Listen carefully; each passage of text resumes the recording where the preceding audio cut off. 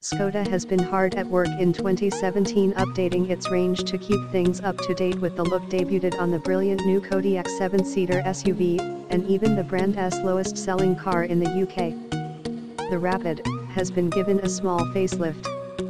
Here we're driving the Skoda Rapid Spaceback, which takes the overwhelming majority of Rapid sales in Britain over the saloon-like Rapid hatchback Versi. There are a few changes to the lights and front bumper, but the new look is very subtle, and really the important news is under the bonnet.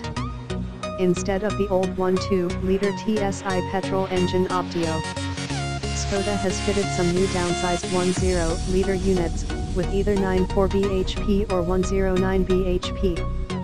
Both offer over 6.1 mpg economy and emissions as low as 103 g/km, but we stick with the higher powered model, even th. Fit slightly less efficient. Image 2 of 11. Skoda Rapid 2017 facelift. Image 2 of 11. While the 9.4 bhp model is still usable day to day, it really feels underpowered if you hit a steep line or need to accelerate quickly. Both engines are fun to rev, with the same thrumming engine note you'd expect from a 3-cylinder unit, and both are much quieter than the diesel models when you driving in a more relaxed way. The extra grunt from the 1.09 bhp unit is definitely worth getting, as you'll pay less than 1,000 more, and you also get a 6-speed manual gearbox as part of the Alabama. The lower-powered engine is only available with a 5-speed manual, but both shifters are light and easy to use. The lower-powered 1.0-liter engine is also available with a 7-speed DSG Autoroute-O-Matic, but it's really not a good match for this engine. It's hesitant to change down when you need to, but often too quick to do so when you don't, while also slurring its shifts occasionally. Say DSG on the gear stick, but it's nothing like the slick shifting gearbox found in more expensive VW Group cars like the latest VW Golf. Skoda Rapid Spaceback 2013. Now playing. Skoda Rapid Spaceback 2013 Review, Kotbuer. 24/10/13. Skoda Rapid Spaceback Review. Skoda Rapid Spaceback Review, Auto Express. March 3, 14. Car vs. Bike, Ed Clancy takes.